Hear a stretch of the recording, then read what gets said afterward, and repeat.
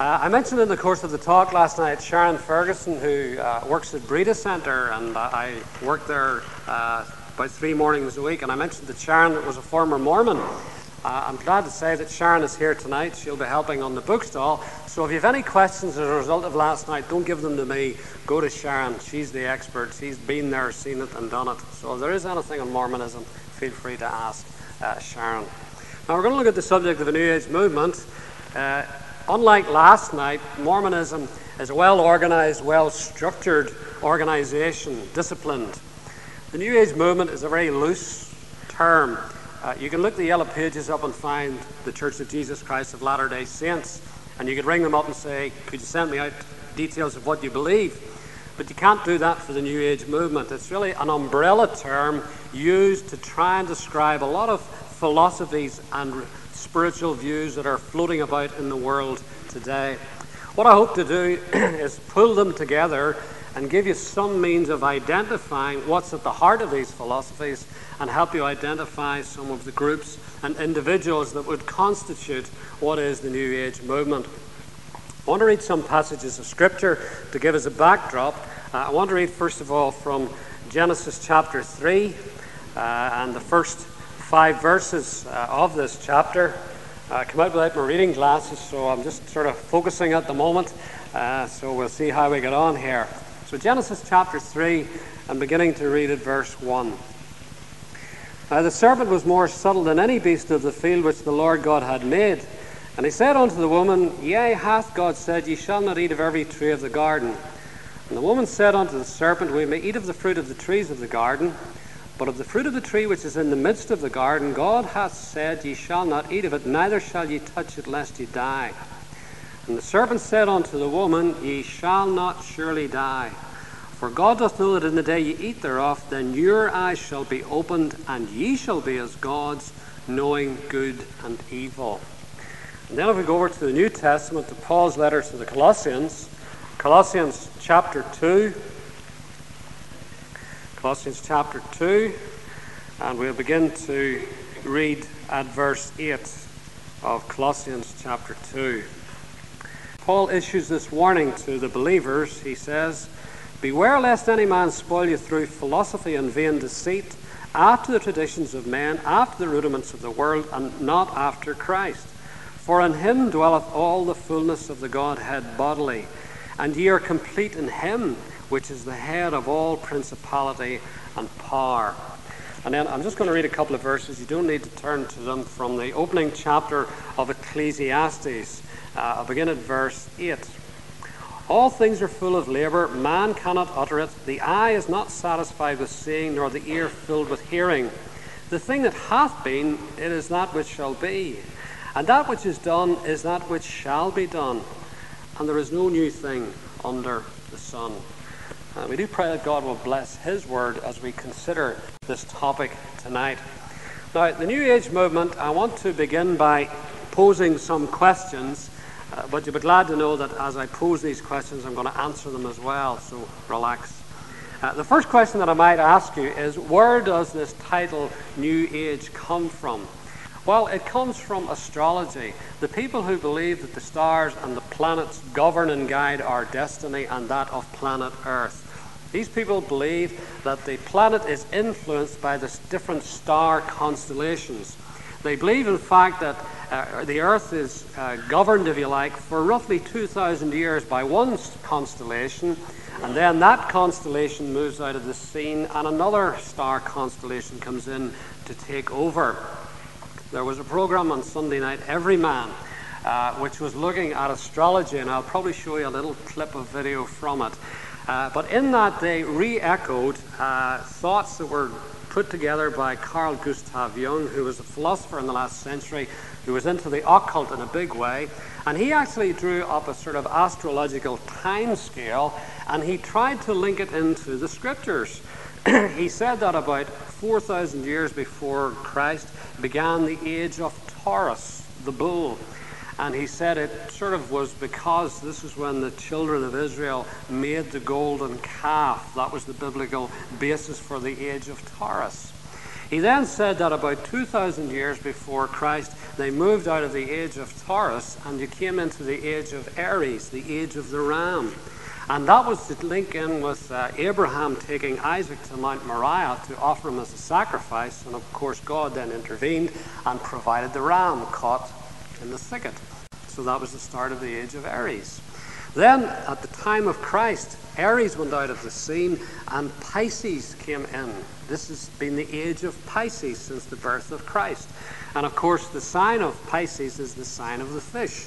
And that was the sign that the early believers used to sort of communicate with each other. When it was dangerous to be known as a Christian, they would use the sign of the fish with the Greek word ichthos in the middle. And so that is when the age of Pisces began. But the New Agers and Carl Gustav Jung now tell us that predicted that this age would end around about now, and that Pisces would get out of the scene and a new age would come. When I was a teenager just a few years ago, there was a musical in the West End of London, a rather infamous musical called Hair. And one of the songs which became very popular from that show was, "This is the dawning of the age of Aquarius." And this is what the New Agers and the astrologers will tell us, that we're moving out of the age of Pisces and we're coming on to the age of Aquarius. And again, they claim to have a biblical basis for it. They claim that when the Lord was making arrangements for the Last Supper, he sent the disciples into Jerusalem and he told them, follow a man carrying a pitcher of water. And of course, the sign of Aquarius is a man carrying a pitcher of water. And they say Christ was predicting what would follow after his age. So this is how they try to tell these things. So that is where it comes from. It comes from astrology. Then what exactly is the New Age movement? Well, again, it's very hard to get a definition, but there was a couple of books. The first book that I read, which really introduced me to the New Age movement, was The Seduction of Christianity, written by an American Christian called Dave Hunt. And Dave wrote in the introduction to that book, he said this: the church needs to recognize that cults are only part of a much larger and more seductive deception known as the New Age movement. This is a broad coalition of networking groups all working for world unity based upon religious experiences and beliefs that have their roots in Eastern mysticism. So it has religion at its heart. It is a spiritual movement. It's seeking to unite people, and a lot of their philosophy is based on Eastern mysticism and Eastern religion and so on. Some years ago, I was in London. I was walking through a railway station, and I got handed a free copy of this. Now, I don't know why the guy gave it to me, because it's called Girl About Town. I think he must have wanted rid of his allocation, so he gave me a copy. But it was interesting because there was an article, Spirit of the Times. It was all to do with the New Age movement. And part of that article says this: New Age is used to denote a whole range of interests, including health and well-being, the many forms of therapy or self-help, a concern for the rest of humanity and the environment, and respect for nature and feminine wisdom. A forming principle behind the New Age is the belief that we are actually an integral part of the earth and the cosmos, not in charge of it. In other words, that everything in the universe is linked together, that man does not have dominion over the planet, if you like, but we're simply a connected unit to everything that exists. That is part of Eastern religious philosophy, and I'll mention more of that later on. So those are some thoughts about what it is. How does the New Age describe itself? Well, let me quote from a New Age newspaper, and this gives you a good idea as to how they view the New Age movement. We depart the age of Pisces and enter the more enlightened, caring, sharing age of Aquarius with its freedom of spiritual choice. New Agers drop dogma, they dislike materialism, and they yearn for first-hand spiritual experiences. They differentiate themselves from evangelical born-again Christians in that guilt and repentance are not featured. They ascribe human afflictions to internal imbalance, wrong thinking, or the law of karma. So all the problems in the world are put down to internal imbalance, and I'll have more to say about that, wrong thinking, or the law of karma, and I'll have more to say about that. There's no mention of sin. Guilt, repentance are out as far as New Agers are concerned. They don't take those things into their thinking. They believe that as the age of Aquarius dawns, there are new spiritual energies being focused upon planet Earth. And that's why in many cases they have adopted the sign of the rainbow to symbolize these spiritual energies which are being focused upon planet Earth. So that is the what it is. We've seen where it comes from, what it is. Then the other question that I might ask is, how does the New Age movement hope to achieve its aims? This vision of a world spiritual unity based upon Eastern religious philosophies, etc. Well, when you understand who's at the back of the New Age movement, it's not terribly difficult to discern how the strategy is being put into practice. The one who's at the back of the New Age movement is Satan himself, the one that we read about in the Garden of Eden. And today he's using the same tactics as he used back in the Garden of Eden. Well, what were the tactics he used? Well, he told lies. He's the father of lies. There's no truth in him. He's been a liar from the beginning. And in the Garden of Eden, he told 3 lies. And those 3 lies are as relevant today as they were then, because they are at the heart of much that passes for New Age philosophy. The first lie he said was, "Ye shall not surely die." Second lie he said was, "Ye shall be as gods." And the third lie could be summarized: ignore what this person who claims to be God has told you. Do what I tell you, and you will get hidden power and hidden knowledge. Just go through a little initiation ceremony. Just eat that piece of fruit, and you'll be on the same level as this person who claims to be God, and you will have the right to make decisions as to what is right and what is wrong. Those 3 lies are at the heart of much of New Age thinking today. Before my conversion, back in 1984, I was very involved in sport. I played a lot of hockey and I played a lot of cricket. Now, not only did I like the sport, sadly, and to my shame, I enjoyed the social life. And I knocked about with a crowd of guys who were very much into the socializing after the sport. And we would sit many a time in this bar or that bar, and we would start off with beers or whatever it happened to be. But then as the evening progressed, we were very fond of cocktails. And we would concoct our own cocktails. And a cocktail would be a measure of this and a measure of that, and maybe a double measure of this and a bottle of mixers or something. And the whole thing would be shaken up together, and we would consume that. And friends, when it comes to New Age philosophy, that's what the devil's doing. He's giving a dash of this and a dash of that. You're getting a dash of Hinduism. You're getting a dash of mysticism. You're getting a dash of paganism. You're getting a dash of occultism. You're getting a dash of Taoism, which is Chinese philosophy. You're getting a dash of Gnosticism, which was an early heresy that nearly wrecked the church. And all of these things are being fed into a spiritual cup, and people are being asked to partake of it today. And man, being by nature a spiritual person, is willing to partake of this cup. Now let's have a look at how some of these philosophies are being foisted upon people today. The first lie, "Ye shall not surely die." Well, we need to understand, the Bible makes it plain that death is followed by judgment. It's appointed unto man once to die. In John's Gospel, the Lord had raised up a crippled man, and the people were standing wide-eyed in amazement. And he said, "Marvel not at this, for the hour is coming in which all that are in the grave shall hear his voice and shall come forth. Some unto the resurrection of eternal life, some unto the resurrection of eternal damnation." The Lord, and in the Bible, makes it plain, death followed by judgment. But what is the lie that's being filtered around today? People are being told death is simply the doorway to another life. It used to be that only out in the Far East or something like that would you get people believing in reincarnation. The idea that when you die, your soul leaves the body and then comes to inhabit another body back on earth. But friends, in our Western world, the belief in reincarnation is very high indeed. About 50% of Americans will believe in reincarnation, and many people in Europe also. And this is because, of course, in the last 30 or more years, the gurus of the various Eastern religions, they're no longer out there. They've come over to the West, and they are here, and they're over in America, and so on, and they are putting their religious philosophy forth. So that's what you're finding today. It's interesting to see some of the people who are promoting this lie of the devil. Michael Aspel had a chat show on TV a few years ago, and he brought a guest on, and he said, now this lady in previous lives was a Roman soldier and an Inca princess, but today she is the movie star, singer, dancer, actress Shirley MacLaine. And on came Shirley MacLaine, and Shirley MacLaine is viewed by many as the high priestess of the New Age movement. She has written several books, one called Out on a Limb and the other called Dancing in the Light. Out on a Limb was made into a mini TV series some years ago and broadcast over 2 Wednesday evenings, about 4 hours of broadcasting altogether.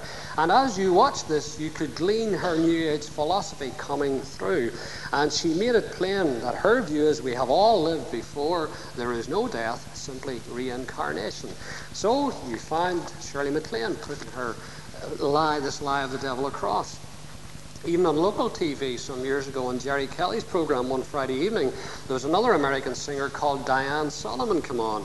Now, she was interviewed and she said that under hypnosis, and mark that, under hypnosis, she was regressed into 5 or 6 previous lives. In one of them, she claimed to have been a man living in America, going across a field to buy sugar for his wife's birthday. She also claimed to be a Christian, but with the edges rubbed off. She was open to other religious philosophies. So there you had the lie of the devil going out on local TV. Not only in the field of entertainment, but in the field of education, we need to be careful. Some years ago, this magazine was given out to 6th formers in various schools around the province. It was produced by the TSB. And in it, there were 2 full pages all about the New Age movement. And it made reference to terms which are linked to the teaching of reincarnation. We actually contacted Roy McGee, who was then in Dundonald Presbyterian Church, because it was a girl from Dundonald School who had given us this. He got in touch with the TSB, and they said, oh, sorry about that. We didn't actually know what was in our magazine. We'd given a franchise out to a marketing firm to put this thing together. So in the light of what you've told us, we'll withdraw it. But of course, by that stage, it was already in the hands of the young people. But there you had this all about various aspects of New Age, including reincarnation. Down in Hollywood, you have a school named after a man called Rudolf Steiner. Rudolf Steiner was into the occult in a big way. He claimed to have a spirit guide. He believed fervently in reincarnation. He used to belong to the Theosophical Society, which he then left and formed the Anthroposophical Society. It's not easy to say those words. But he firmly believed in these things, and the literature linked to the school says it's founded on the underlying principles of Rudolf Steiner. So they are open to lots of strange religious philosophies within that particular group. You get many things promoting reincarnation. These religions are no longer out in India, they're in the heart of Belfast. If you look at the Saturday Night Telegraph, what's on tomorrow, you'll find meditation 11 a.m. to 1 p.m. on the Lisburn Road. It's actually held in Peace House. And that's where the Buddhists meet to and to chant. And of course, they believe in reincarnation. The Hare Krishnas, I'm sure many of you, like myself, have been stopped in somewhere like Corn Market. And the guy with his head almost shaved will stop you and give you a book and then try to extract money from you. And I'll be saying much more about them on Thursday night. But they believe in reincarnation. Buddhists, by the way, have some leading personalities in their ranks. Richard Gere, the actor, Patrick Duffy, who was Bobby Ewing, I think, in Dallas or something like that. These are Buddhists. Tina Turner is a Buddhist. Within the Hare Krishnas, Hayley Mills, the actress daughter of Sir John Mills, is a Hare Krishna. Boy George was for a period of time a Hare Krishna. I'm not sure if he's still there or not. If so, I'm not sure. His lifestyle seems terribly bad, so I don't even think the Hare Krishnas would tolerate his behaviour. Within politics, we've just had a general election. The Natural Law Party, they believe in reincarnation because they are basically a front for transcendental meditation, which was founded by the Maharishi Mahesh Yogi, who of course was very close to the Beatles. George Harrison of the Beatles, of course, is a well-known Hare Krishna, and he gave a manor in England to them, supposedly for sort of like a college, but it's been turned into like a temple, and there's been great debates and arguments between the local council and planning authorities, because every so often about 40,000 Hare Krishna devotees descend upon this little English village, and they jam up on all the roads leading to it and so on to have their various festivals and so on. There is a movement known as the Grail movement, which would meet from time to time in Maysfield Leisure Centre. It teaches reincarnation. There's a secret society known as the Rosicrucians, and they believe in reincarnation. There's a religious group known as Scientology, which has people like John Travolta, Nicole Kidman, and Tom Cruise in its ranks. They believe in reincarnation as well. And of course, these people who are in the public spotlight, a lot of young people are influenced by them. And well, if it's okay for John Travolta, well, why not for me also? So today, this lie of the devil, ye shall not surely die, reincarnation, it is alive and it is well today. Now, we'll have more to say about reincarnation later when I show you the video of the interview with Glenn Hoddle. But we'll move on from that first lie of the devil. And the second lie was this: ye shall be as gods. That magazine that was given out to pupils in the TSB, it mentioned a man called Sir George Trevelyan, who was described in the magazine as the sort of godfather of the British New Age. And some years ago on Channel 4 TV, they did a series on the New Age movement. They also did another series just last year called Desperately Seeking Something. And this was a chart you could send away for. You phoned up a number and asked them to send you this chart, and they added £2, I think it was, to your telephone bill. And this gave you details of all the places that were featured in that series. So if anybody's interested, you can have a wee look at all the different places that were featured on the New Age programme. But as I say, several years earlier, Sir George Trevelyan appeared on another programme, and this is what he said about the meaning of life, if you like. The whole meaning of the experiment of man on earth is to develop a creature who can in time come back to God as a co-creator. Are we worthy to become a co-creator with the Creator, with God? That's the great human destiny and the great purpose of planet Earth now coming to fulfillment. So here you have a man teaching that our purpose in life is to become co-creators with the Creator. Well, you know, God has given man dominion over the earth, and he has entrusted its resources into our hands, and we have done some very good things. There's one thing man has never been able to do. He's never been able to create something out of nothing. That is exactly what God did when he created this whole universe. Hebrews 11 verse 3 says, the worlds were framed by the word of God. Things which are seen were not made of things which do appear. God did not need pre-existent material when he created this whole universe. He simply spoke and it came into being. Now this man, Sir George Trevelyan, thinks that we can become co-creators. It's a bit like Isaiah 14:14, where someone said, you know, I will ascend above the heights of the clouds. I will be like the Most High. Now that was an earthly king, but we also believe it's a picture of Satan's fall, where he had aspirations to be on the same level as God Almighty. Man, if he ever creates something out of nothing, will have the right to be a co-creator, but you and I know that that day will never come. These people believe that not only are we on the same level as the divine, but they actually believe that the divine automatically is within us. There is a philosophy known as pantheism, which teaches that everything that exists constitutes God. There's another philosophy known as panentheism, which teaches that God is in everything. In other words, the likes of Hinduism would teach there's no difference between a poodle, a pickle, a person, or a plum, if you like. God is everything, and everything is God. There was an ecologist who was interviewed on the Channel 4 TV series a few years ago. He was from Northern Ireland, we could tell that by his accent. And this is what he had to say. He said, for me, the important thing about the New Age is the recognition that the presence of God is in each one of us, rather than an external figure somewhere in the sky. That actually we are divine beings. That was what that man said. Within professing Christendom, there's a very popular American called Tony Campolo. I want you to listen what he said.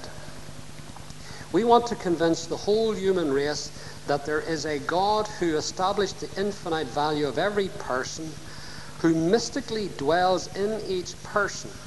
I do not mean that others represent Jesus for us. I mean that Jesus actually is present in each other person. That's from a leading so-called Christian. My friends, that is heresy. Because of the fall of Adam, you and I are born in a state of alienation from God. Spiritually, we are dead in trespasses and in sins. God does not dwell within us. The only time God comes to dwell within us is when we are born again, born from above. And then our body becomes the temple of the Holy Spirit. The Lord Jesus Christ promised that he and the Father would come and make their abode with those who become his children through faith in Christ. To suggest that God is automatically within us, that we are divine beings, is heresy. And as I say, obviously it surfaces sadly even within professing Christendom. Shirley MacLaine wrote in her book, "The tragedy of the human race was that we had forgotten we were each divine." Our problem is we've forgotten that we're actually in the God class. There's a New Age magazine called Network. It's produced down in Kalinchi, and I used to get it. I haven't got it for some time now. But they had an article which said this. It said, "The only difference between you and God is that God knows that he is God. You have simply forgotten." This is our problem, according to these people. We have forgotten that we're divine beings. The Church of Scientology teaches basically the same thing, that we have descended from a race of gods known as Thetans, and we have forgotten that we are gods, and we need to get back into that state of mind. Yeah, you might remember the guy who used to be a sports commentator, and then he joined the Green Party, and then he turned up in a turquoise tracksuit, and he declared that he was the Son of God. That was David Icke. Well, this is a New Age newspaper, and there's a photograph of David Icke, and in this he says, "You are God, I am God, we are all God." This is the sort of talk that is going around today. Rob Zins, who spoke here last September, he gave me a copy of a thing that he came across in a doctor's waiting room in Vermont, where he was waiting to see the doctor. And people were encouraged to read this to give them a bit of a lift before they went in to see the doctor. This is what some of it said. "I am a powerful, positive individual, and all events in this day are for my highest good. What I am is beautiful, and I pull to me this day only beauty and refreshment. What I am is eternal, immortal, universal, and infinite. I see only beauty and strength every moment of my life. What I am is infinite. I do not judge the evolution of others. What they are right now is for their highest good. Each action I take this day is an expression of the God force. Therefore, each action I take is a part of my infinite creativity. There is no real sin, only energy. I follow the energy of my highest evolution at all times, and so be it. I am open at all times to communication from my inner self, and that communication leads me to my highest evolution." Basically, what this is saying is that the journey to the true self is found by looking within yourself, to find the divine that resides within you. In Northern Ireland in recent years, the government has been spending a lot of money on training courses organised by a group called the Pacific Institute. And I was given a copy of the manual and a copy of tapes, and I want to read to you just what these people teach. The heading is Affirmations and Visualization. "Deciding to make a change in a habit, attitude, or personal situation will not bring about that change. The decision is only the first step. Further action is required to make the change, first in our subconscious self-image and then in reality. Our goal is the mental picture of what we want. When this goal is written down to be used in programming our subconscious, it becomes an affirmation. Remember, an affirmation is a statement of fact or belief written out in a positive present tense form as though the goal was already accomplished. By the very act of writing out our affirmations, we have already begun to move them into external reality. Moreover, writing gives them a precision they will never have if they remain only in our mind. Written affirmations are a useful indicator of our process of change." Do you realize what this is saying? That if you want things to change, it's not enough to think about what you would like to change. You have to write it down. That becomes an affirmation. You then have to visualize it, which is an occultic technique. You have to visualize this change actually taking place, and hey presto, it's going to take place. This is mysticism. This is occultism. And the government is spending hundreds of thousands of pounds to tell people. It's no wonder that certain Christians that I know have refused to go on with this course when they see what's being taught. This is, to say, an open doorway into the occult. And our taxes are being used by the government to train people in this. I have another training course that a chap from Brethren Circles gave me. He said, I was supposed to teach this, and I handed it back to him and said, I can't, because it teaches that man is basically good. We are naturally loving and cooperative. Well, that's rich in Northern Ireland, when you think about it. The heart is deceitful above all else and desperately wicked. There's none righteous, there's none that doeth good. Until man realizes what a wicked, depraved person he is, there is no hope for him. But these people are telling us we're wonderful people. We can change things. We can create our own reality by using the power of the mind, by speaking it forth. And I want to tell you, in so-called Christendom, the same techniques are taught. There's what they call the health and wealth gospel, the word of faith movement. People like Kenneth Copeland, Kenneth Hagin, Benny Hinn, Frederick Price, all the people who are featuring on so-called Euro-Christian TV channels, these people teach exactly the same thing. They say that words are containers for faith, and when we speak things as if they're already in force, they will come about. They say that God is bound by spiritual laws. They say that God had to exercise his faith by speaking the world into existence. What a ludicrous idea to suggest that God needed faith, because that suggests that there's something more powerful than God, because your faith must be focused on someone or something. So to suggest God had faith is a nonsense. But these people teach it. I could say a lot more about Kenneth Copeland and Kenneth Hagin, but that would take me off on another tangent that we'll be here at about 10 o'clock or more tomorrow morning. But there we are. That's the sort of thing that is happening today. So, as I say, this idea of ye shall be as gods. Kenneth Copeland, one example, I get his magazine sent to me every month. It's free, but it means that I can be kept up to date. He told about the disciples when they're out in the Sea of Galilee, and the Saviour is sleeping in the boat, and the storm blows up, and they panic and they wake him up and says, peace, be still. He said, those disciples, if they had only but known it, they could have stood up and they could have said, peace, be still. What nonsense to believe that we have control of the elements. But these people teach that we're in the God class. I have an audio tape of Kenneth Copeland, and he says this about born-again believers. He says, you don't have a God in you, you are one. Kenneth Hagin said this, every born-again believer is as much an incarnation as was Jesus Christ. That's heresy. Only someone who pre-existed can incarnate.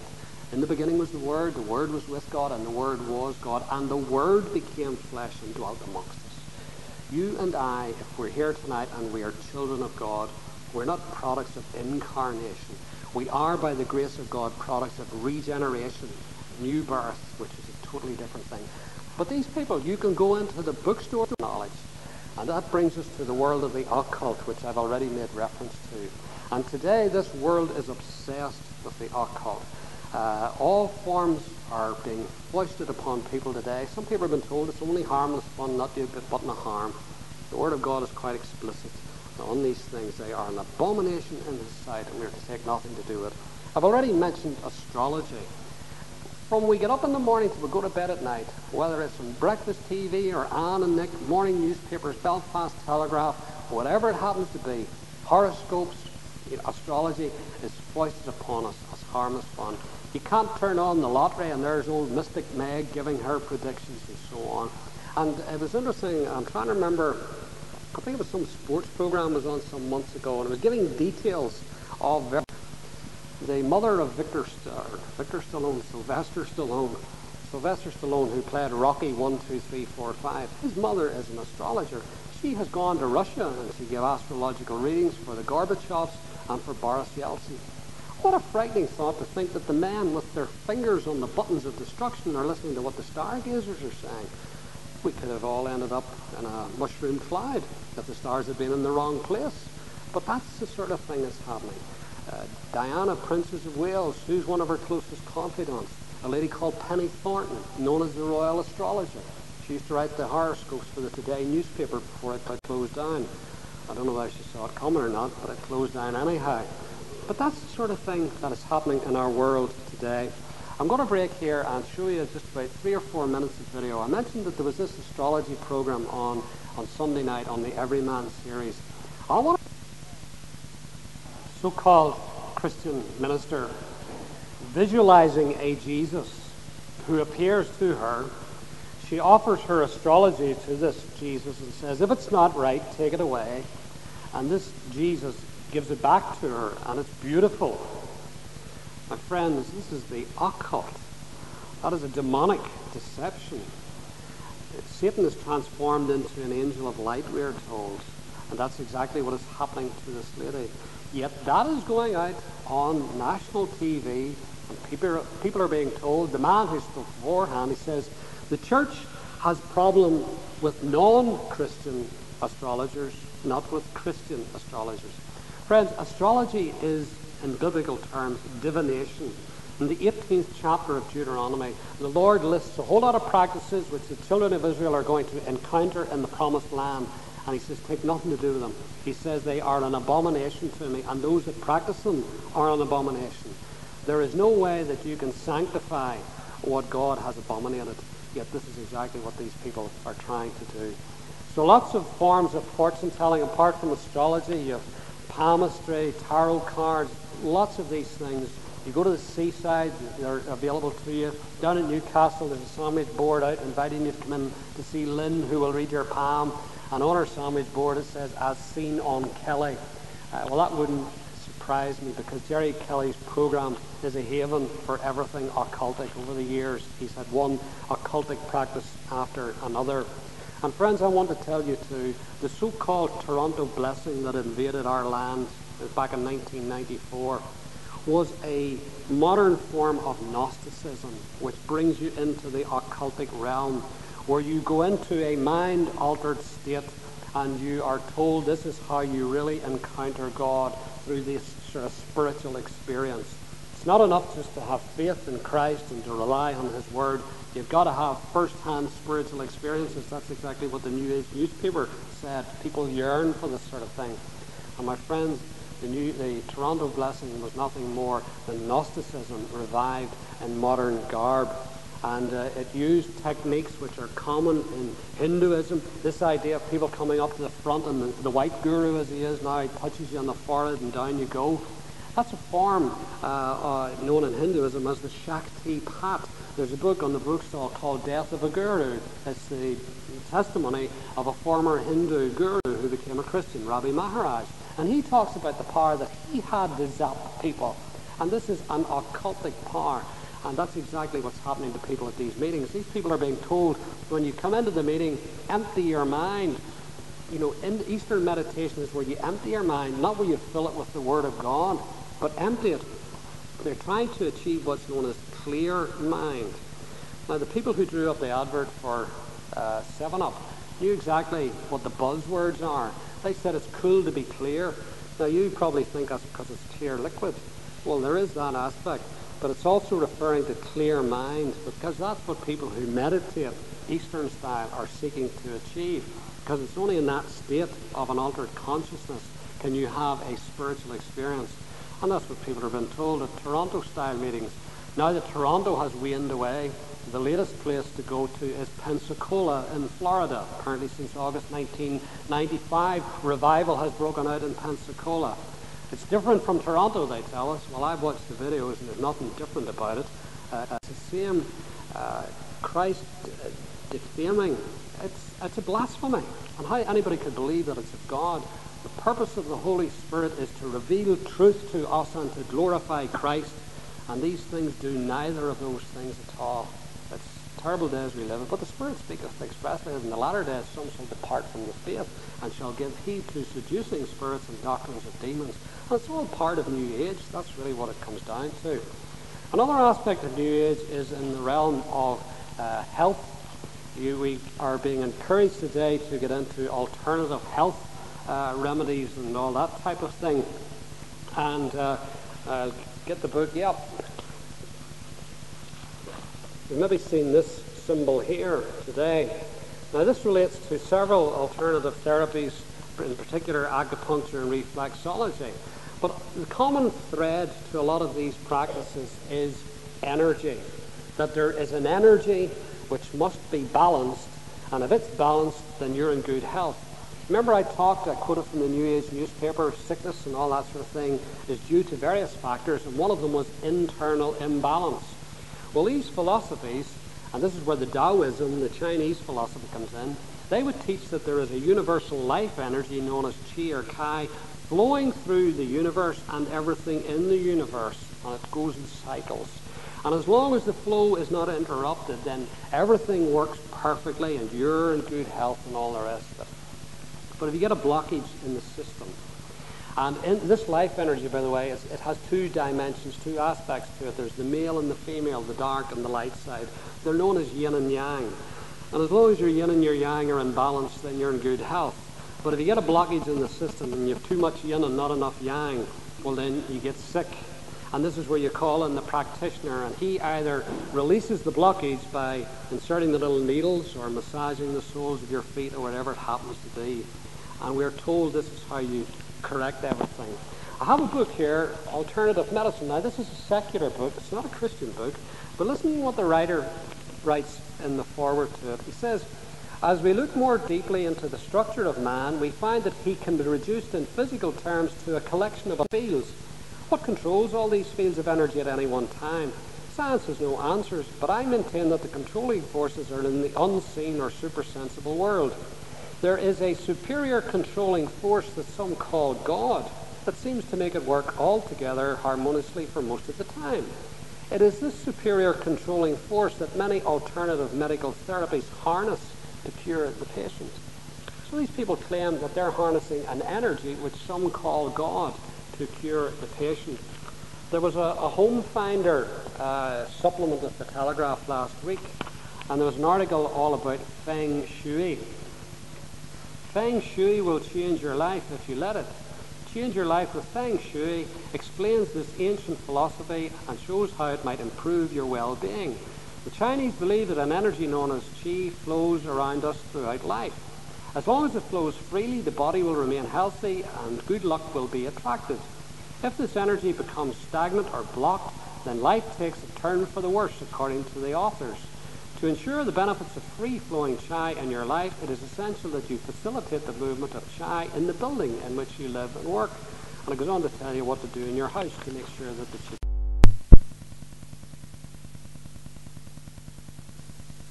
And this releases the serpent power. This chart tells you what aromatic oils or what crystals you could put on your body to influence the chakra system. You see, aromatherapy and the use of crystals believes that it goes beyond the physical. It's going into the spiritual realm.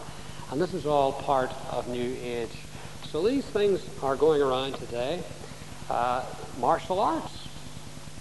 You know, somebody puts 7 roof tiles down and they headbutt them and they break them. That's not natural. Therefore it has to be supernatural. They're conjuring up energy from an unknown source. When they come to fight, they bow to the holy ground on which they are going to fight. You will find that as you go into martial arts, as you go into yoga, which no Christian should go into, that you will get more and more away from the physical and more into mind control. Yoga, unfortunately, is being foisted upon the medical world today. My wife, who was here last night, is a practice nurse. She did a course in asthma, and she gets a magazine, Asthma News, and there on the front is the lotus position, and it's all to do with breathe life into 1997. And yoga teaches that you can control your breathing, which controls what's known as prana, which is the life energy. There's a form of yoga known as pranayama yoga, which is all to do with breathing techniques, and this believes it can cure your problems, but it believes that prana is the life force. This is a nursing magazine, the Nursing Standard. Meditation is what you need. It's all about yoga. And this is what the article has the honesty to say. Yoga practice has a clear overall aim to gain mental stability and appreciation that our individual souls and that of the universe are one and the same. You see, Hinduism teaches that everything is one. That's monism, and everything is God. And our individual soul is part of the great impersonal soul. And to have a real experience, you clear your mind and you realize that you're at one with the rest of the universe. It's an experience known as samadhi. And you can do it through yoga, you can do it through transcendental meditation, you can do it through various techniques. These alternative healing therapies, a practitioner of aromatherapy said this, a lady called Mary Grant in Belfast. Early on, I thought I could offer aromatherapy on a health and relaxation basis. Now I realize that every consultation contains some implied question about the journey to the true self. That's not physical, this is spiritual. This is helping you to discover the answer to life. These things are all part of New Age. Even in the area of ecology and preservation, down at Rostrevor, there's the Kilbrony Rostrevor Preservation Group, and they take school parties down there. And I was given the training manual that they use. And the training manual, if I can find what I'm looking for here, is all full of New Age thinking and philosophy. Here's part of what it says. This is called the Earth Keeper's Manual, and this is given to 6 and 7-year-olds. It encourages them to go to a magic spot. A magic spot is a special place where you can be alone for a short time, a place where magical things can happen. It is a place where you can enjoy some quiet time in touch with other life. This isn't given to young people. It then says, every plant and every animal is related to every other living and non-living thing on the earth. That's Hindu philosophy, monism. Everything is connected to each other. Materials that cycle are used over and over again. Together, the energy and materials connect all the things on the earth in a giant web of life.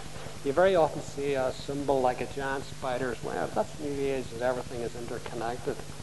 Everything is made up of the same basic building materials. These specs of materials have been around a long time and are used over and over again by all living things. That's recycling, reincarnation. That's what's coming through in this whole thing.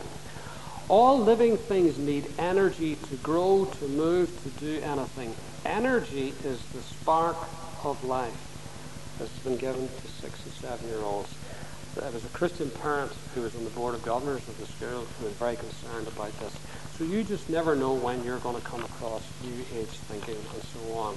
Now, I don't know whether, I have brought a 15-minute video with me. Would you all be willing to, this is the Glenn Hoddle interview. Is it okay if I go ahead and show this? I think it's important that you, if you believe that Glenn Hoddle is a Christian, I would encourage you to stay and watch this video, because well, folks, just very briefly, Glenn Hoddle, by his own admission, is not a born-again Christian. He stated that clearly. His testimony is that he had a real exciting feeling when he went to the birthplace of Christ. There's no mention of conviction of sin, conversion to Christ. He came back and he studied not just the Bible, but the books of other Eastern religious philosophies, and it's obvious that he has, it's a sort of pick and mix match that he has got. He's got a bit of this and a bit of that and so on. He talked about the planet as a living being.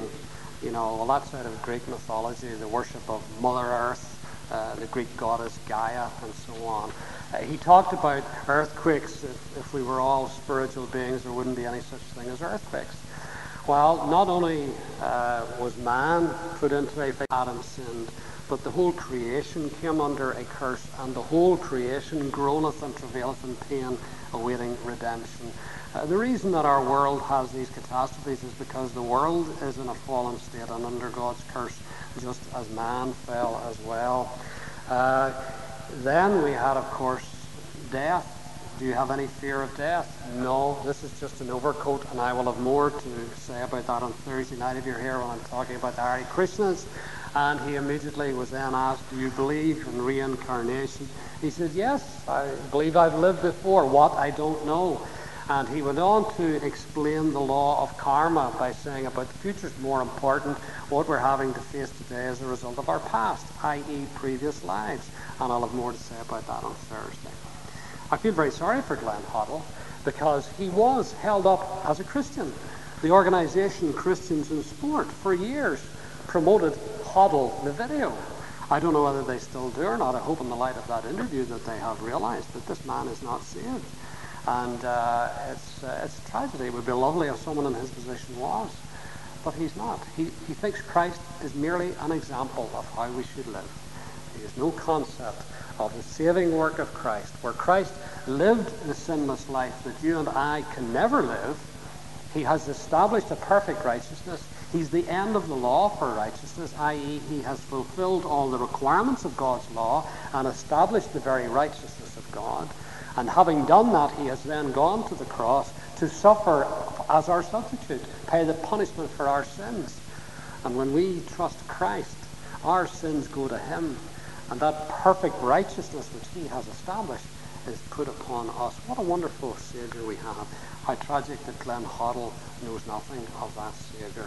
Our time is long, long gone. I want to thank you for your patience. I think I can assure you that we will not go as long on other nights, but tonight was a very full subject to look at, and I hope that you found it helpful indeed. I think we'll dispense with our closing hymn, and we'll just commit ourselves to the Lord in prayer now.